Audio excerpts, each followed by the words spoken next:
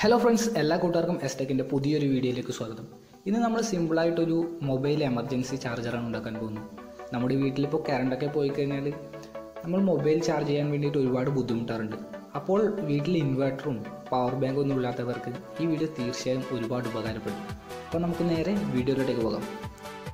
ഇതിൻ്റെ main part എന്ന് പറയുന്നത് 7805 എന്ന് പറയുന്ന ഈ റെഗുലേറ്റർ ഐസിയാണ്. ഇനി നമുക്കിതിൻ്റെ ഒന്നാമത്തെ ലെഗിനും രണ്ടാമത്തെ ലെഗിനും ഓരോ വയർ വീതം സോൾഡർ ചെയ്ത് കൊടുക്കണം.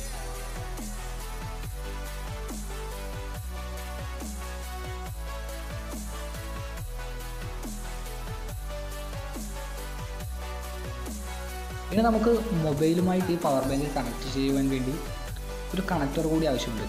ഇനി ഈ കണക്ടറിൻ്റെ പോസിറ്റീവ് വയർ ICയുടെ മൂന്നാമത്തെ പിന്നും നെഗറ്റീവ് വയർ ICയുടെ രണ്ടാമത്തെ പിന്നിനും വേണ്ടി കണക്ട് ചെയ്യാം.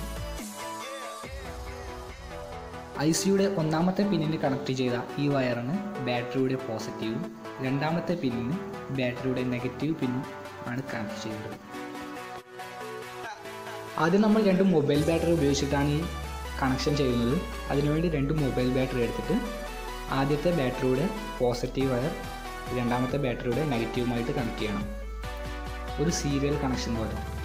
അതിനുശേഷം നമ്മുടെ സർക്യൂട്ട് എടുത്തിട്ട് സർക്യൂട്ടിൻ്റെ പോസിറ്റീവ് വയർ ബാറ്ററിയുടെ പോസിറ്റീവിനും സർക്യൂട്ടിൻ്റെ നെഗറ്റീവ് വയർ ബാറ്ററിയുടെ നെഗറ്റീവ് വയറിനും കണക്ട് ചെയ്യാം.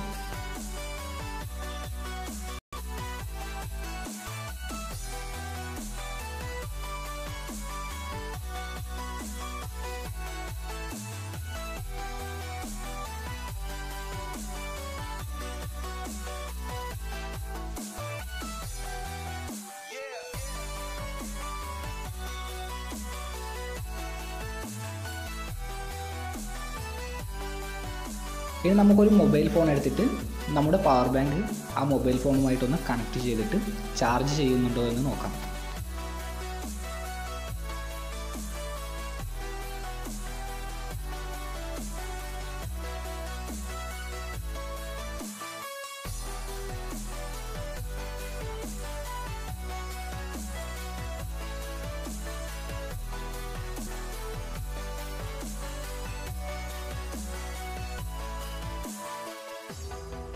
രണ്ടാമതേന് നമ്മൾ ഒരു 9 വോൾട്ടിൻ്റെ ബാറ്ററി ഉപയോഗിച്ചിട്ട് എങ്ങനെ ചാർജ് ചെയ്യാമെന്നാണ് നോക്കാൻ പോകുന്നത്.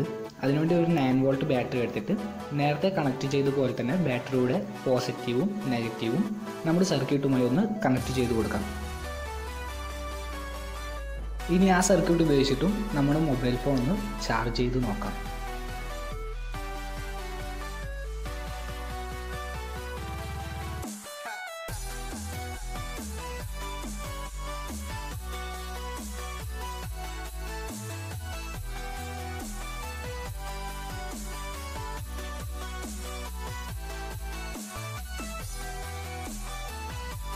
മൂന്നാമത് നമ്മളിപ്പോൾ രണ്ട് ബട്ടൺ സെൽ ബാറ്ററിയാണ് എടുത്തിട്ടുള്ളത്. ഇനി നമ്മളത് വീഡിയോയിൽ കാണുന്ന പോലെ രണ്ടും ചേർത്ത് പിടിച്ചിട്ട് നമ്മുടെ സർക്യൂട്ടിൽ അതൊന്ന് കണക്ട് ചെയ്യാം. അതിനുശേഷം അതും കൂടി ഒന്ന് വർക്ക് ചെയ്യുന്നുണ്ടോ എന്ന് ജസ്റ്റ് ഒന്ന് ചെക്ക് ചെയ്ത് നോക്കാം. നിങ്ങൾക്ക് എൻ്റെ ഈ ചെറിയ വീഡിയോ ഇഷ്ടമായെന്ന് വിചാരിക്കുന്നു. ഇഷ്ടമായ ലൈക്ക് ചെയ്യുക, ഷെയർ ചെയ്യുക, അതോടൊപ്പം സബ്സ്ക്രൈബ് കൂടി ചെയ്യുക.